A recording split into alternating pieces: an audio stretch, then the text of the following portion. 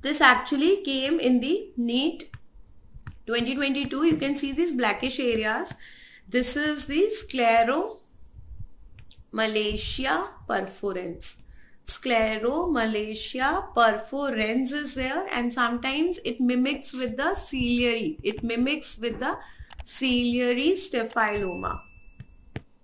With the ciliary staphyloma, but actually this is not ciliary staphyloma, okay, because usually they will give you a history that this is found in the elderly female along with the rheumatoid arthritis. Plus you can see more than one area. You can see this blackish areas also. So if you are able to see the black areas, more than one area is there, because ciliary staphyloma will only be in the ciliary region, and plus you are having this elderly female with the rheumatoid arthritis, then you know that it is a case of scleromalacia perforans. So this is a kind of scleritis. If you look at the classification, when I talk about the scleritis, it can be anterior scleritis or the posterior scleritis. Anterior is present in 98%, posterior only in 2%.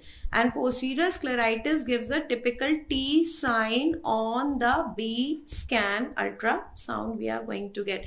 Now this anterior scleritis can be of two types. It can be non-necrotizing or it can be the necrotizing. Non-necrotizing can be nodular or it can be diffuse. Okay, so it is this diffuse one which is most common.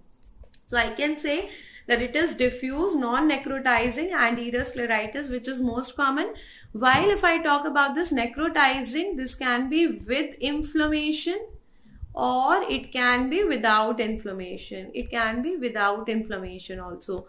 So if it is without inflammation and it is present in the elderly female with the rheumatoid arthritis, then it is called as the scleromalacia perforans. Then this is called as scleromalacia perforans, the typical aspect which was given in the question. Okay.